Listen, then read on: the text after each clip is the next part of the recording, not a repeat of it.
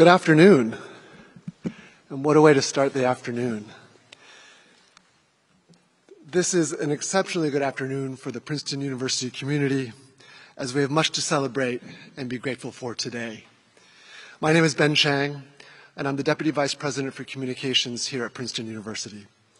It is my great pleasure to welcome you to join us in this celebration as we honor Dr. Suki Manabe.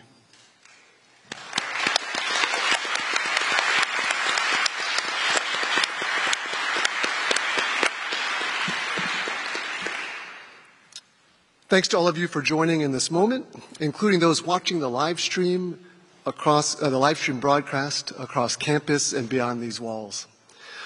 I would first like to thank the Office of Communications, the entire team that helped put all of this together, along with all the content you may have been seeing today online on our homepage, princeton.edu, as well as on social media. Our channels today include a history of climate modeling and a link to our digital home to all things related to environmental research here at Princeton.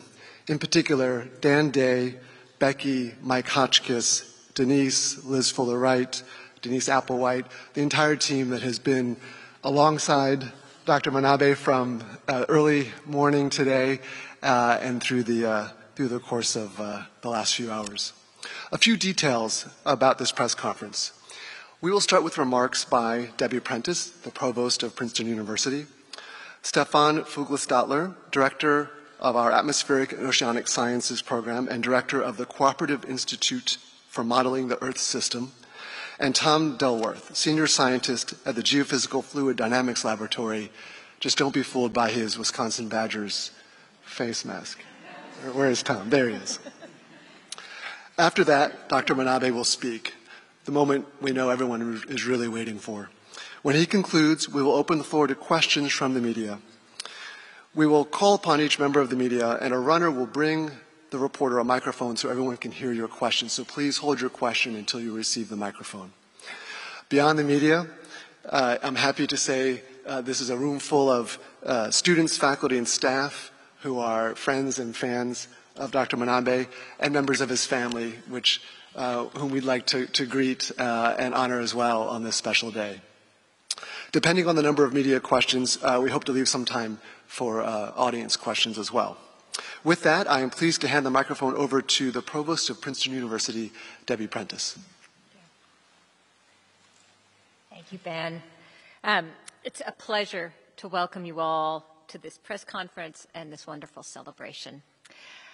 This is a very, very special occasion for Dr. Manabe, the laureate, and his family and his countries. In this case, both Japan and the United States can beam proudly. This is also an important moment for our community, the students, faculty, and researchers and staff who are proud and grateful to call Suki Manabe a colleague, partner, and friend. So let me tell you a little bit about Dr. Manabe. He is a pioneer in his field and a pioneer for humanity. He was one of the founding scientists of the Geophysical Fluid Dynamics Laboratory, a national climate research laboratory that is a joint endeavor of Princeton University and the National Oceanic and Atmospheric Administration, NOAA. Dr. Manabe created the first global climate model after his groundbreaking studies of atmospheric dynamics in the 1960s. But let's go back to the beginning. So born in 1931 in Ehime Prefecture, Japan, Dr. Manabe received his PhD from the University of Tokyo in 1958. That same year, he came from Japan to the United States to join NOAA's predecessor organization, the National Weather Service, where he used physics to model weather systems. In 1963, Dr. Manabe moved from Washington, D.C. to Princeton to help lead GFDL, and in 1968, he became a member of Princeton University's faculty. Dr. Manabe was co-author of a 1967 paper that was the first credible report of climate change and led to the creation of the first three-dimensional model of global warming in 1975. Dr. Manabe identified profound connections between the sea, the land, and the atmosphere. His revolutionary idea, using numerical modeling to predict how the Earth's surface temperatures are influenced by atmospheric conditions, was a major breakthrough, giving researchers a powerful new tool to investigate the Earth's complex climate systems. His work is foundational for all modern climate research, as the Royal Swedish Academy of Sciences noted in announcing the award today. They said his work laid the foundation for the development of current climate models. And as Gabe Vecchi, who is professor of geosciences and director of the High Meadows Environmental Institute here at Princeton, said, "The whole field of climate modeling originates with Suki. The idea that you can take something so complex as the climate system and code the equations that govern it and put them in a computer and use that to simulate the climate system started with him. And doing so not only illustrated some of the potential consequences of global warming, but gave us a roadmap of how to do climate science." Dr. Manabe exemplifies this university's commitment to addressing the world's most pressing challenges, climate change chief among them, through steadfast, incisive, and world-changing research in the nation's service and in the service of humanity. So we are now going to hear from a couple of Dr. Manabe's colleagues. Let me ask Professor Fuglestaller to say a few words. Thank you very much for the introduction. It's absolutely an immense pleasure to be here, Suki, to congratulate you for the Nobel Prize in Physics. I think everybody in this auditorium was, like me, absolutely thrilled this morning when we read the news. We usually associate the Nobel Prize in Physics with stellar music and faraway galaxies. Yet, here this prize is devoted to someone who devoted his life to the study of our very home. It's no exaggeration to call Dr. Manabe a giant. In a handful of papers, some 50 years ago, he redefined climate science and laid the ground for modern climate science, a science that is quantitative and that allows predictions. Unfortunately, the world set out to test Dr. Manabe's predictions of what will happen if we continue to emit carbon dioxide. As you all know, Dr. Manabe's prediction of what will happen proved to be correct and stood the test of time.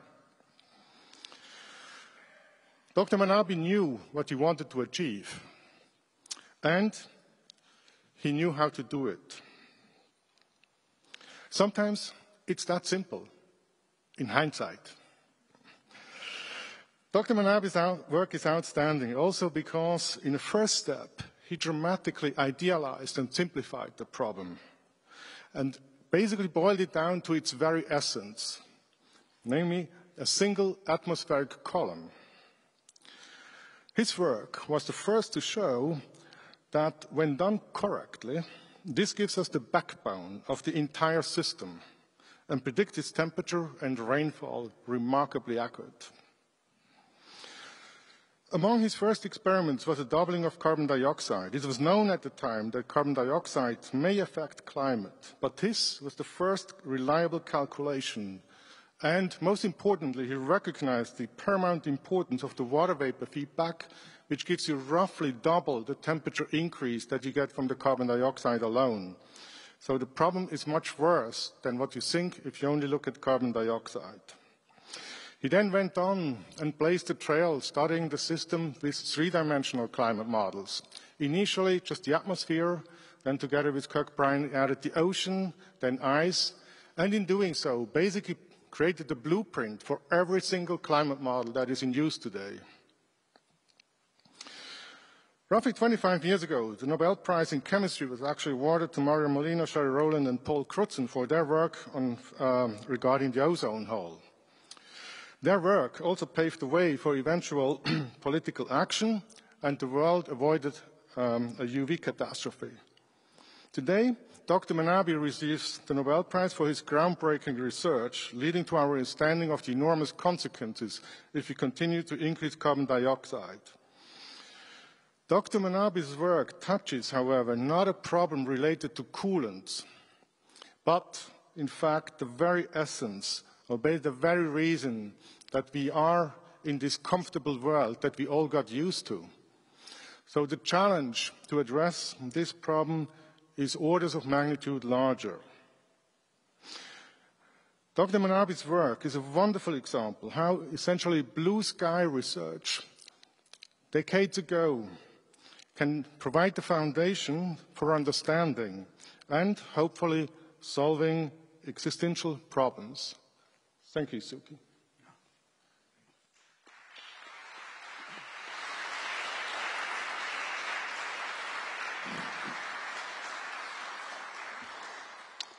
Thank you. On behalf of GFDL Director Ramaswamy, GFDL Deputy Director Whit Anderson, all the staff at GFDL, and all of Suki's colleagues across NOAA, I want to convey how delighted we are at this richly deserved award that you received today. My name is Tom Delworth, the Senior Scientist at NOAA's Geophysical Fluid Dynamics Laboratory at GFDL, and where Suki worked for many years. I had the great pleasure and honor of having Suki as my boss for the first 13 years of my career. And that was an amazing experience to see him and interact with him every single day.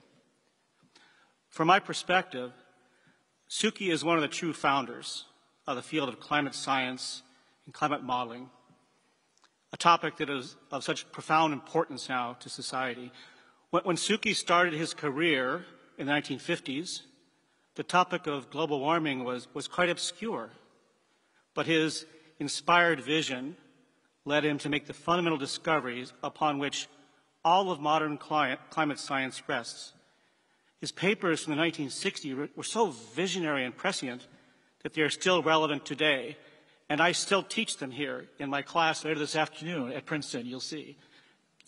What you learned from those papers in the 60s stands the test of time. Many of the climate predictions from the earliest models still hold up well today. I have many images of Suki over the years, from his afternoon jogs around the Princeton Forrestal campus to expounding on the wisdom of the Princeton basketball coach at the time, Pete Carrill. The reason I think he liked him was that Coach Carrill boiled down the game of basketball to its very essence, the very simplicity of basketball, and he met with amazing success. I think that was Suki's philosophy in boiling down climate science to its very essence, and of course has met with great success.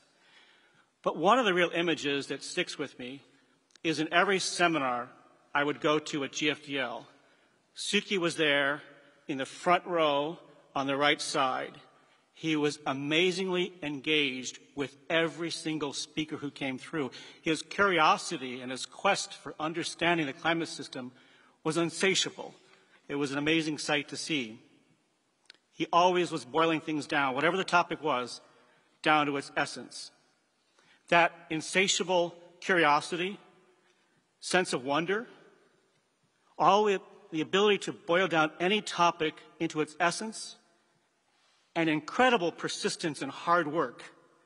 Those are some of Suki's true characteristics that have guided him over the years.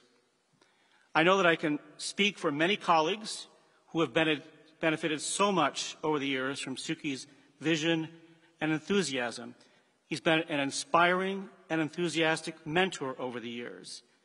He had a great ability to help people to grow into their own independent scientists. We're all so delighted at this wonderful recognition of his pioneering and visionary career. I'd like to close with an analogy, so please hang with me. You've probably all heard of Michael Jordan, the basketball player. I've always viewed Suki as the Michael Jordan of climate. Michael Jordan came from an outstanding university, North Carolina, great basketball players, went into the NBA and was the world's best player. Suki, from a premier institution at the University of Tokyo, came to the U.S. and became the premier climate scientist in the world, one of them at least. I'd like to say that beyond what, say, Michael Jordan accomplished on his own, he elevated the entire NBA to iconic status, not just in the U.S., but around the world. So too Suki, in his presence, elevates the entire field of climate scientists to its standing today in the field of such vital and outstanding importance. So I view Suki as the Michael Jordan.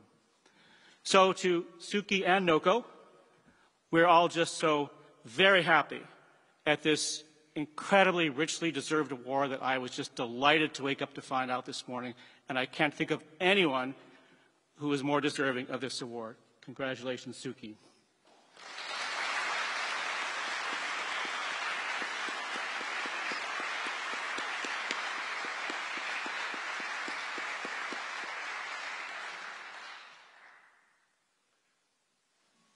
Dr. Manabe, over to you. And you can take your mask off if you want. Okay, I can take it. Yeah. As I get older, both my Japanese and English are deteriorating steadily. So please forgive me my broken English here. It is great, first I should say, surprise and honor to be chosen by the Royal Swedish Academy of Science to receive Nobel Prize established through the generosity and far-sightedness of Mr. Nobel. On this occasion, I would like to thank Geophysical Fluid Dynamics Laboratory of NOAA and Princeton University, where I have enjoyed exploring climate change of not only industrial present, but also geological past during last several centuries. I have had a really great time. Thank you.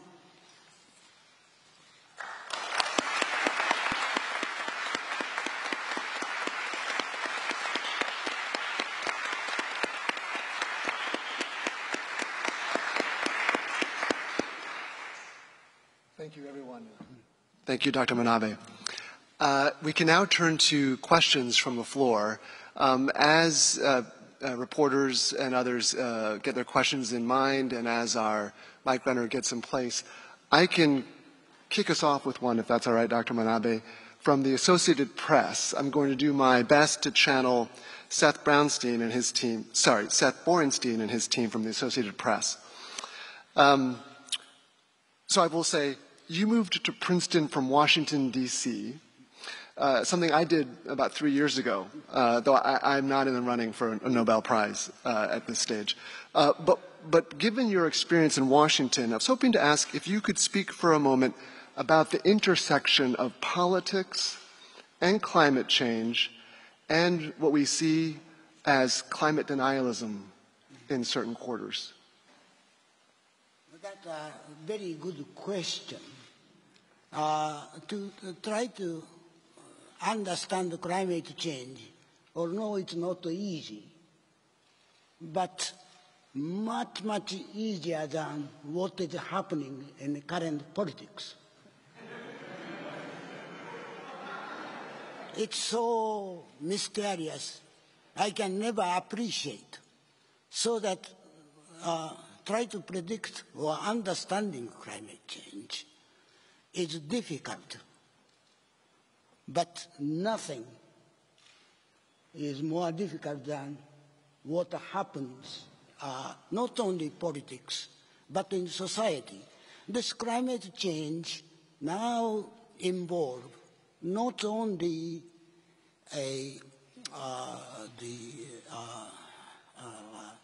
our environment, but also it involves energy, agriculture, water, and just everything you can imagine. And when these major problems of society is all interwoven each other, you can understand how difficult it is to sort this thing out.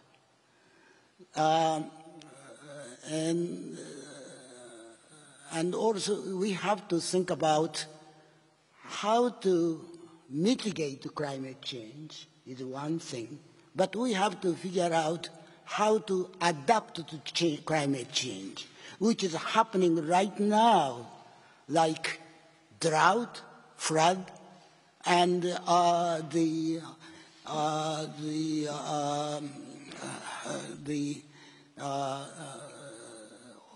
sort of thing.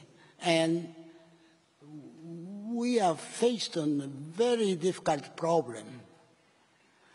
And so some people say if we really have a right prediction in climate change, it's all problems solved. But it's far, far from it. So, and this is, we are now facing a very difficult problem. And I honestly say, what is the best action we should take? Myself. I just punt this thing. Thank you. Thank you. I have a feeling we could have an entire conversation about this intersection of issues that you just noted. But we will turn to questions from the floor. I'm looking towards our colleague Mike Hoskis to call on the first. So please raise your hand if you have a question for Dr. Manabe.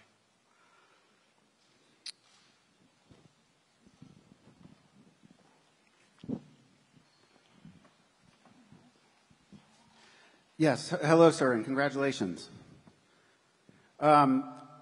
Your co-winner, Klaus Hasselmann, said while winning a Nobel Physics Prize is an honor, he would much rather have no global warming and no global prize because climate change is so dangerous. Do you feel the same way? And non-scientists who deny climate change often accuse scientists of being alarmists. Could you possibly say if you wish the models were wrong for the sake of the world, but know all too well that they aren't? And tell us a bit about this conflicted feeling of knowing you are right, but wishing it wasn't so. I didn't quite understand it. Could you repeat the last half of final question? Why don't I take a shot at that just for efficiency's sake? Yeah. The first question, Dr. Manabe, was you shared the 2007 Nobel Prize for Peace with the UN IPCC. Would you say that today's recognition is more important to you personally or less? How would you compare this to the 2007 IPCC recognition? Yeah, that you are talking about IPCC Peace Prize. That's right. Which Al Gore and IPCC jointly sort of received. And I'm one of the several thousand people of IPCC which received this prize. So I think that this is right, but now looking back, that's IPCC, the Nobel Peace Prize, awarded this award to Al Gore and IPCC. You wonder why, what IPCC has anything to do, climate change, anything to do with this peace. And, but now I look back and think, and you can now see climate change, the drought in the Sahel, creates major problem in agriculture and massive number. There are many reasons. However, one of the important reasons is that climate is make it so difficult to live over there, and which results in massive immigration from Africa to Europe. And so I think this is Nobel Peace Prize Committee has a very excellent idea to awarding this. And although I'm just one of the several thousand members of IPCC, But that's what I think. Thank you. Insightful and elegant answer to the Academy. Thank you for that. Okay, let's have another question from the floor. Down.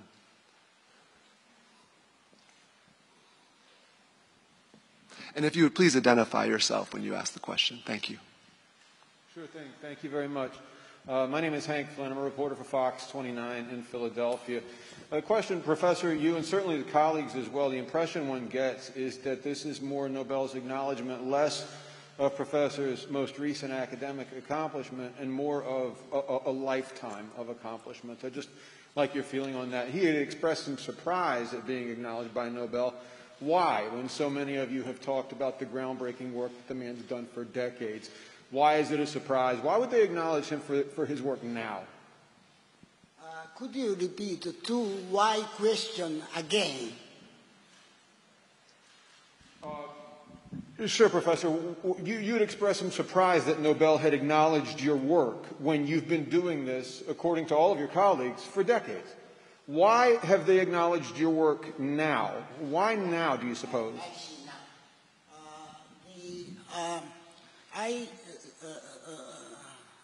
Recently, I look at a list of Nobel Prize winner, and my gosh, they are almost all of them truly outstanding contribution, so far as I can understand it.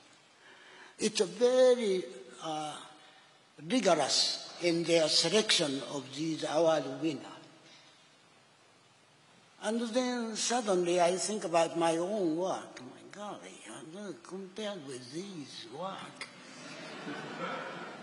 And yeah, so I just thought, my God, this is you know, it's a big surprise. I got this award. That's what I feel. But on the other hand, now considering the world crisis, which involve climate and which also involve COVID vaccine, and both are the major crisis in humanity. And so I thought that maybe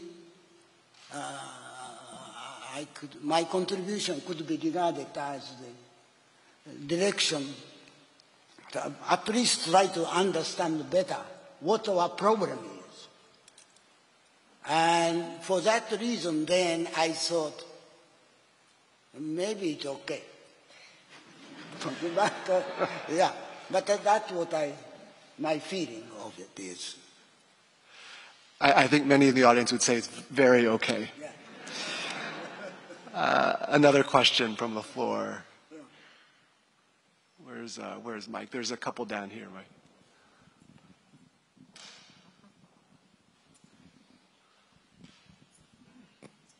Hello, my name is Yumiko Oshima from the Nikkei. I have a question about, did you expect climate change would be such a serious topic and problem in the world when you started your research in 1960s?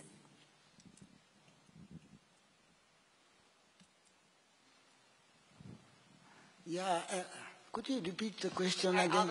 I'll repeat it for you. Yeah? Did you think that climate change would be such a big problem when you started your research in the 1960s? Oh, yeah, that's an easy question to answer. And I never imagined that this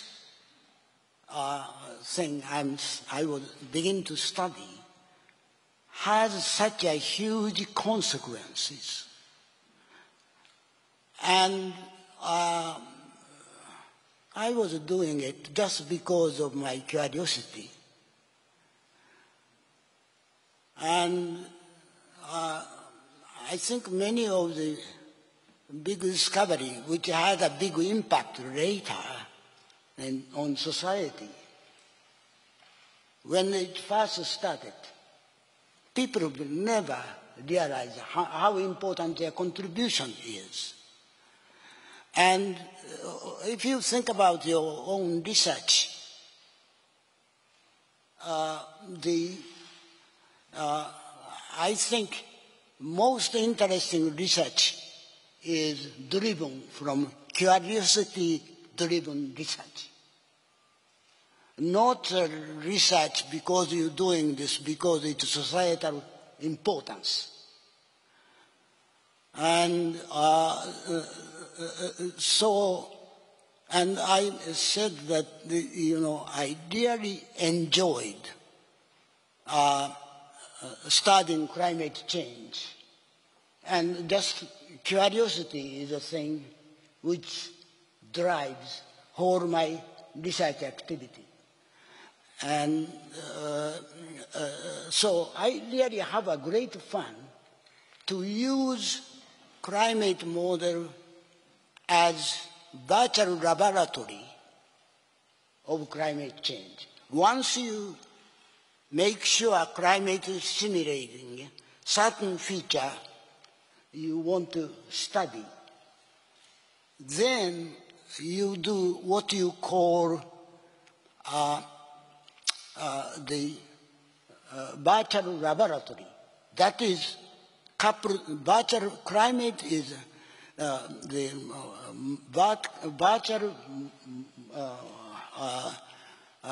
laboratory of this planet, coupled ocean, atmosphere, and land surface. And it's very difficult to sort out what's going on. And the best way I did was we carry out many numerical experiments, changing one thing at a time, and see what happens, just like chemists do these laboratory experiments. And I really recommend, it's not only modern climate of geological first. You look back in time when dinosaurs was roaming around on this planet, and then come to all the way to Ice Age. And now we are facing major crisis, which called global warming. And it is a great fun to use your model to study how climate change over the last 400 million years has evolved, and do all kind of experiment you like. It's a great fun. So I really recommend that the young people use climate model, such as one I had, coupled ocean atmosphere model, but very simple parameterization, subgrid scale process. And so that it doesn't cost much computer time. You carry out countless number of experiments using climate model. Have a great time. And I think that this is one thing I would like to recommend. Graduate student of geoscience, and it's a great fun. And then you have a climate change of industrial present, and then you look back Phanerozoic all the way towards the future. Isn't that fun? Ladies and gentlemen, we have called this a press conference. I think it really is a masterclass in curiosity-driven research. Thank you, Dr. Manabe. But back to the press conference. There is another hand in the front row here.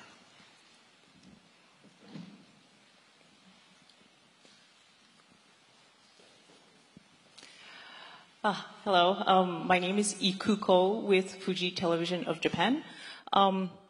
My question on a side note, and I also would like to ask a question in Japanese if that is possible later on, but my question is, about Nobuko-san, your wife. Your wife. We've heard that she has supported you a lot, and she is a very good cook. Could you tell us how she supported you while you were doing your research?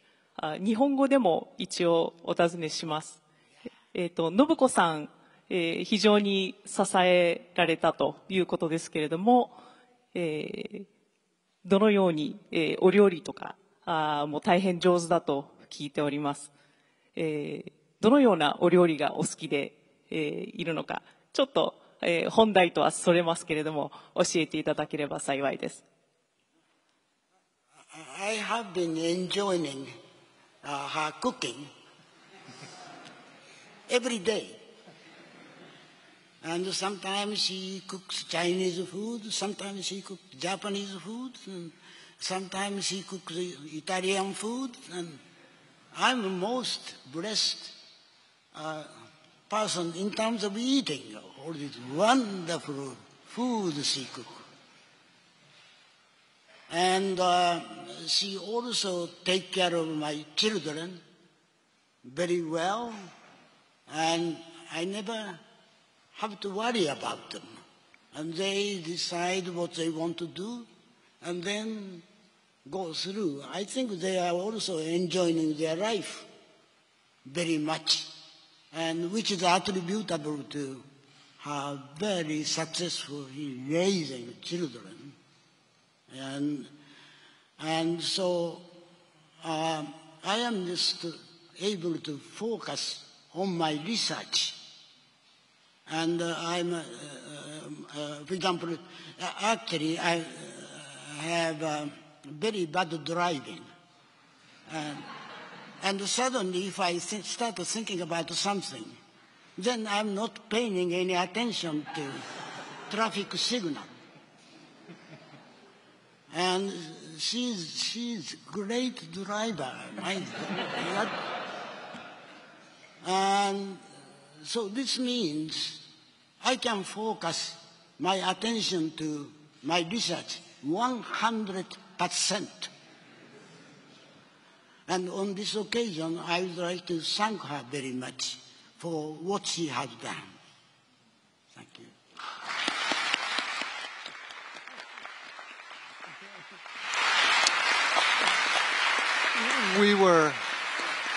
We were able to do an instantaneous fact check, and looking at the family, there were nods of the head, especially around the driving ability. So yes, that we can confirm. Thank you, and thank you to your family as well. Another question. Congratulations. My name is Kakushi Fujiwara from the Asahi Shimbun Japanese newspaper. My question is a little bit more serious. In Japan, brain drain is currently a major problem. You mentioned earlier at home the U.S. government has given you a lot of support. What are your thoughts on how to improve the environment of universities and research institutes in Japan? Thank you. Final sentence. Could you repeat again? How would you recommend improving the university and research system or ecosystem in Japan? Yeah, that's a profound question. And also, I'm not much of an educator, but I thought that recently Japanese research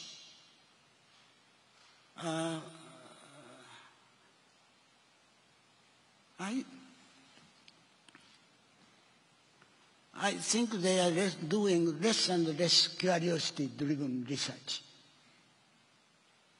than before. And I really hope that they would think how to improve Japanese education now. And I think the way scientist or something advise decision maker in Japan. This channel between scientists and policy makers, they are not communicating with each other. And I think US is doing much better with National Academy of Science, which are advising government very effectively. And I think that they should think about more how the decision makers and research scientists communicate with each other. That's what I think. Yeah. Strengthening the connections between policymakers and research scientists sounds like a strong component for any government, for any country. Thank you. Another question from the floor. I did see. Yes, actually, thank you, Mike. Indeed, if you're a member of the press or simply a member of our community, please, we welcome your questions.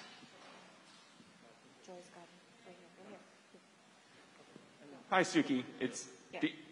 May I go ahead? Yes. Hi, Suki. It's Danny Sigmund. And I want to ask you what scientific question you're excited about thinking about right now.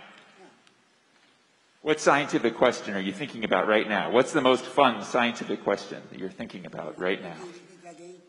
What is the most interesting scientific question you are thinking about right now?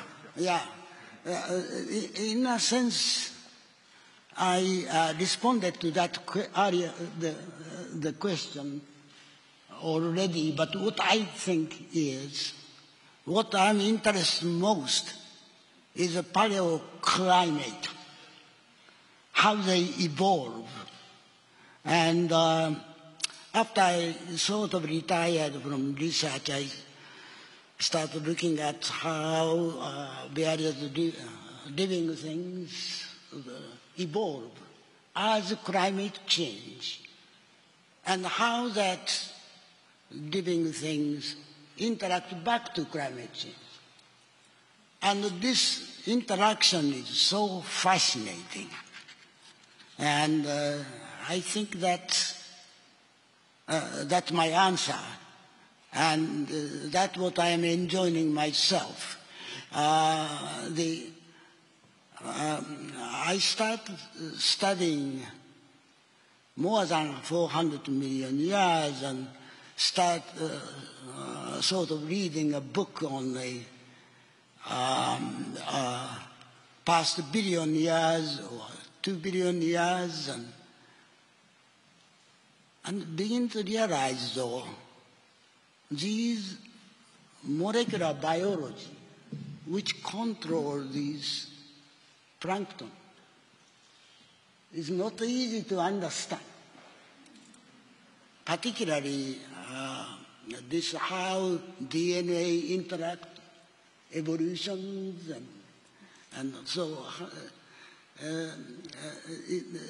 it's a very different molecular biology of the early planktons. But without understanding them, I don't think I understand it very well. And it's not easy how RNA, DNA, and all that can go back and forth. And that just, I'm having extremely difficult problem understanding it. But that's my answer. Curiosity never ends for any of us. Another question from the floor. Where is... there. All right. Hi, Eleanor Sands with AFP. I'm in the back behind the cameras. Congratulations. I wanted to ask you, looking back at your long career and how far climate science has come, what are your thoughts on the enduring appeal of climate skepticism, and also are you optimistic or pessimistic about the future of the planet? Yeah, that's a future of climate is a very interesting question. And sort of solar insolation, how they change as influenced by orbital parameter. And then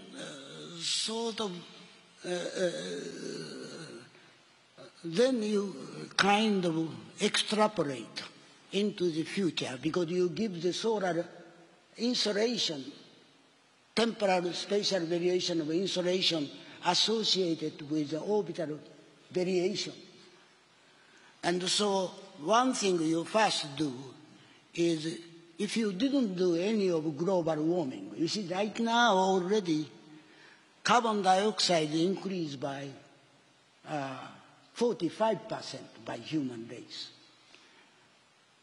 But if we, my most interesting question is, if you do it, keep changing orbital parameter variation and go to future without changing in carbon dioxide, and then you put the carbon dioxide in, and then you ask yourself, what happened to the continental ice sheet? And this is the key question we have to solve right now, because people talk about 100, 200 years from now. But after a few hundred years, Greenland ice sheet faces a major danger. And I think so that you can do an experiment with and without CO2 change. But the CO2 itself is affected by climate, because climate determines how much CO2 comes from atmosphere to ocean, and ocean is a fascinating thing, storing climate for a very long period of time. And so I think this is, I talked about paleoclimate, but I thought that this is another fascinating problem. How our climate is going to change next 10 million years. Don't have to be 10 million years. Maybe you would like to know. So, but that involves, you have to understand dynamics and thermodynamics of ice sheet. And the current model of ice sheet is very, very crude. And so I think this is probably, in addition to climate change of past 400 years, but next, you would like to know what is going to happen in the next million years. But again, also, it's very difficult to predict what a human is going to do. But this is, I think, a fascinating question. Yeah. Thank you. The next question here. Thank you. I'm Genji Yamaguchi from Kyoto News, Japan. Can you tell me what is the main reason for you to change your nationality from Japan to United States? Why did you change your nationality?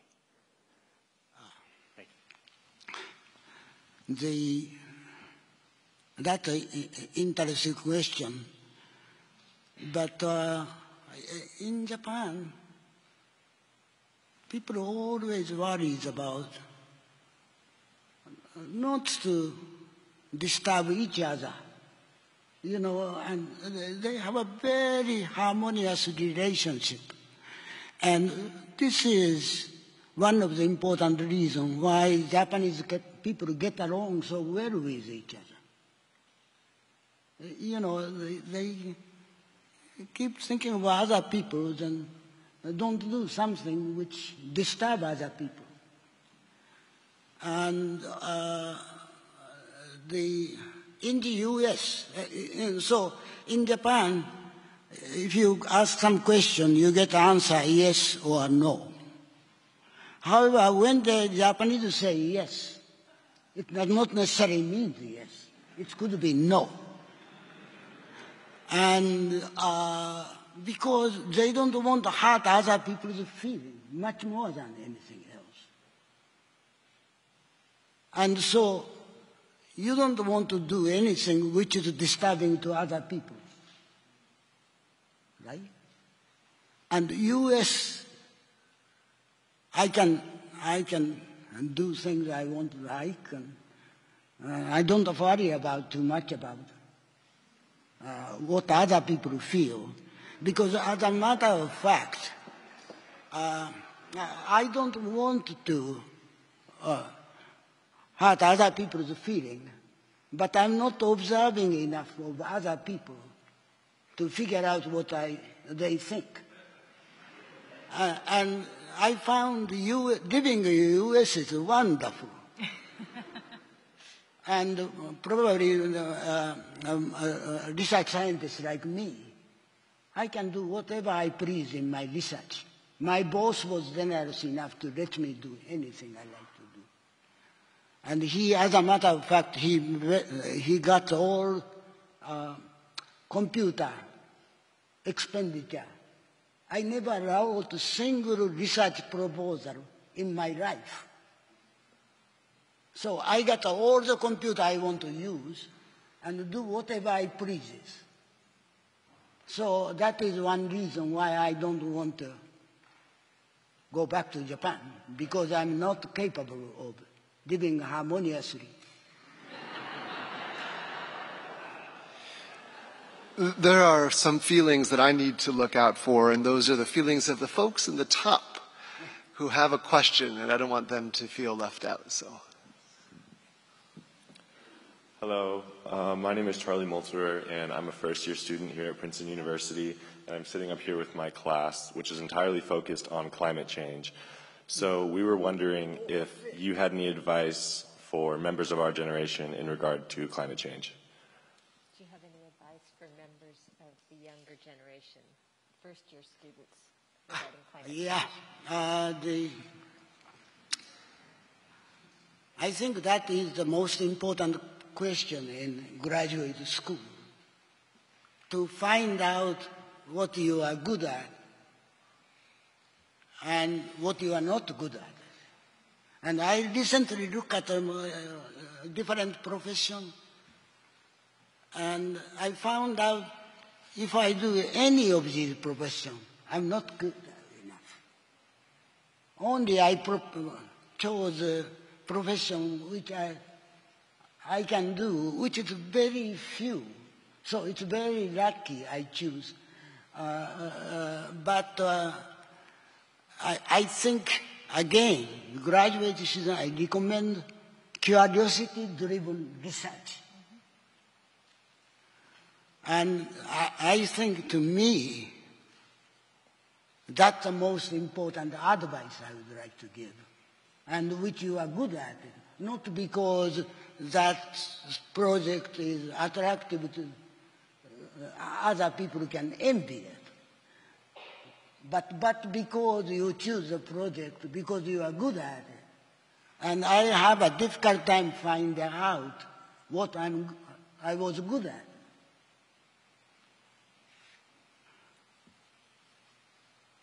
Wonderful. Thank you for the question. Appreciate that. I think we have time for one more, and let's make sure it's someone who hasn't already asked one, perhaps down here. Hello, my name is Jacinta Clay. I'm one of the graduate students in the Atmospheric and Ocean Sciences program, like many people here. I wanted to know, do you believe the work of the GFDL or climate science is benefited by a diverse and international team of researchers? She asked if the work at GFDL and in climate science more generally is benefited by having diverse people, a diverse team of people from internationally and generally diverse, whether that helps. Yeah. I think the collaboration between GFDL and Princeton is, I think, is very important. Yeah, so the great thing, they collaborate. But you know, sometimes it's not easy to collaborate too.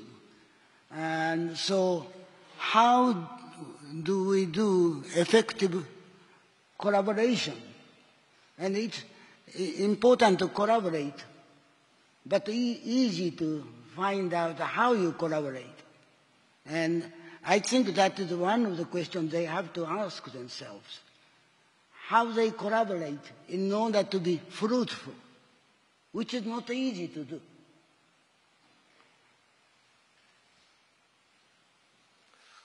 Thank you. Do we have, I will amend my previous comment, one last burning question for the... Hi, Suki. It's George Philander. I wanted to respond to your pleas that we should do science for the sake of curiosity, because at the moment we're in bad shape internationally. We've lost the confidence of the layman, and somebody commented how astronomers succeed in getting people interested in a black hole and all sorts of things that have little relevance to our lives. And we simply cannot get people interested in global warming. Many don't accept it. And it seems to me that one problem is we're not following your advice in doing science for fun. That whenever we talk about global warming, we paint pictures of gloom and doom, the end is in sight. It's all over. And you asked about communication between scientists and the government. And as far as I can tell, it's mostly advice from scientists to the government and from scientists to everybody else. And it seems to me nobody likes to be told what to do. I'm from Africa, and in my opinion, the big problem in Africa is the excess of advice and the paucity of opportunities. And the way to create opportunities is to get people interested in the science. And so it seems to me, instead of depending on fear to instill concern about global warming, we should have people take care of global warming because of love for the planet. And you can only love what you know. And for that purpose, everybody should be taking Danny Sigmund's course, who tells us how the planet works, why this is the only habitable planet that we know of. I'm quite puzzled. People interested in Mars, people even sign up to go to Mars, which is as interesting as the boring parts of Arizona. And if it's a failure on the part of the scientists that we cannot get the public interested in our own planet. And I think the main problem is the message of gloom and doom.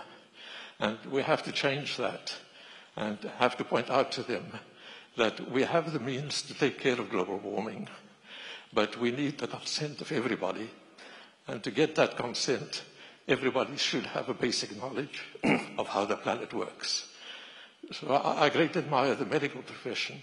Everybody knows how the human body works. Even so, we have problems with vaccinations. So we should not be surprised at this poor state of affairs in communicating climate science at the moment if we're so focused on gloom and doom and on giving advice. Thank you.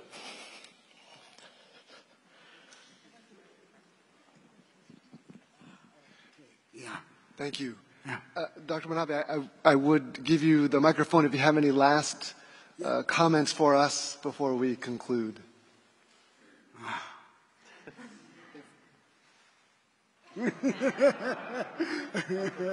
The hand.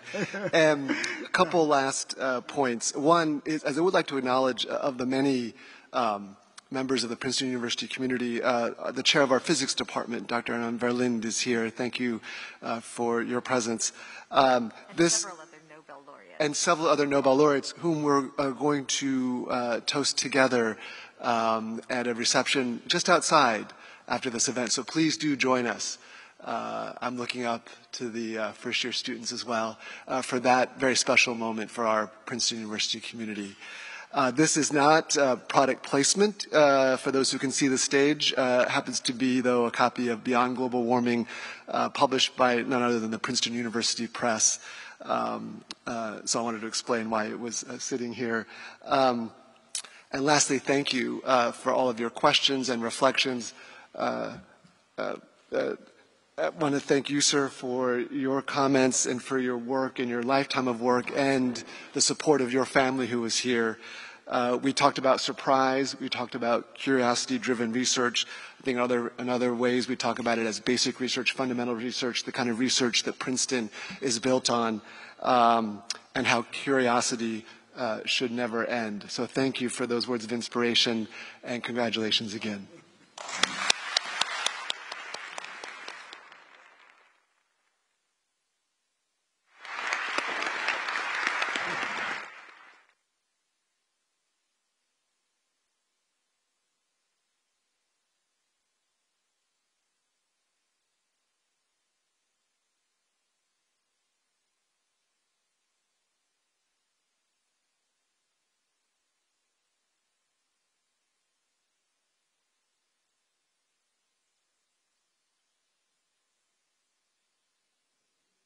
Outside for the toast. Please do come outside.